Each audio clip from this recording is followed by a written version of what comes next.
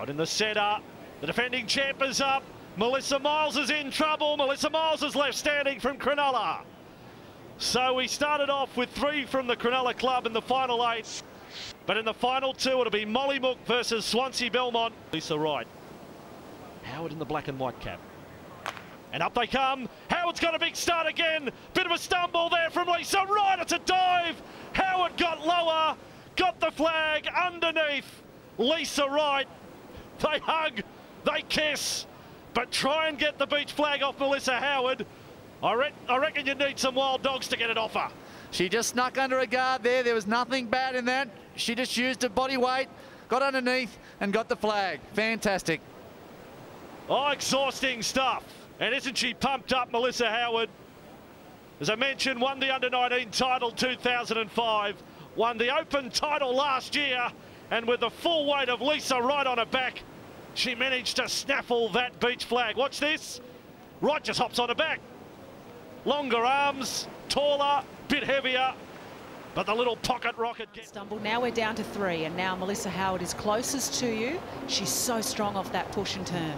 Howard closest to you, then Hickman and Steele, who competed in the Winter Olympics in the skeleton event not too long ago back in 2006. Howard getting ready for a start. Off they go. A little bit of pushing, it seems, between Howard and Hickman. Steele has been caught out the back, and just a bit of what for there, Lynchy? Bargy there. She sort of, Howard nudged her teammate over saying, listen, there's a flag over there. Don't take mine. Chanel Hickman closest to us, the favourite Melissa Howard on the outside. She's going for a 7th title in this event. There's a massive crowd around to watch this one. It's a favourite for all on the beach. We'll wait for the call.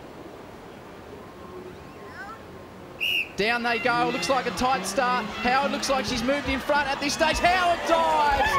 7 in a row, and she's pumped, and why wouldn't she be, Lynchy? How good is that? Oh, she is over the moon. I've watched her win so many of these titles. She is nearly unbeatable, this girl, and what control. Like, look at that she is just over the moon. Tears are coming out, and she's very proud. You should be very proud with that. On the replay, a fantastic effort. And it's Howard on the left-hand side. She gets in front with just an elbow and an arm. Well, not much in it in terms of raw speed.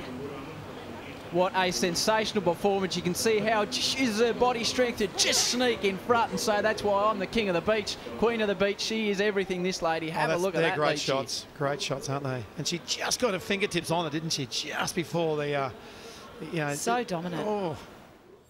Back to the girls now. Katie Williams there, Coleroy. Mel Howard in the middle. Chanel Hickman on the top end from Currumbin as we view Chanel with just about to take off. They're off, they're going. Oh, look at Howard. Blast them off. She looks over the shoulder. Oh, wow, drops the shoulder.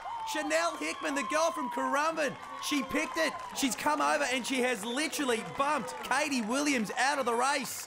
Wow, what a finish. It's the old clubmates, Hickman and Howard. Howard's up, Hickman's next. Oh, Hickman dropping the shoulder on Howard. She can't do it. Wow, she even tried to hold it back, but to no avail. Melissa Howard from Kurrawa. She has done it yet again. Another title.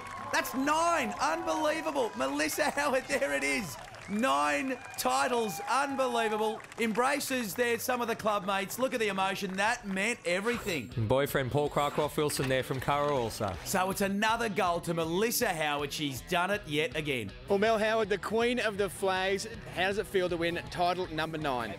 I'm ecstatic. I just can't believe it. I was a bit worried coming in from the heat, so I was feeling a bit sluggish, but got up there in the end. You got a great run through that top 8, but talk us through that final run there with Chanel, a great battle. Yeah, we both turn the same way, so we both prefer a certain side, but, you know, in the end, you've got to win from either, and today I've done it. Number 9's in the bag. Is number 10 well and truly in the sights now? Oh, number 10's on the card, so, you know, it'd be great if I could get it next year, but if I don't get it next year, I'm going to keep going until I get it. Well done, Mel. Congratulations on the title. Thank you.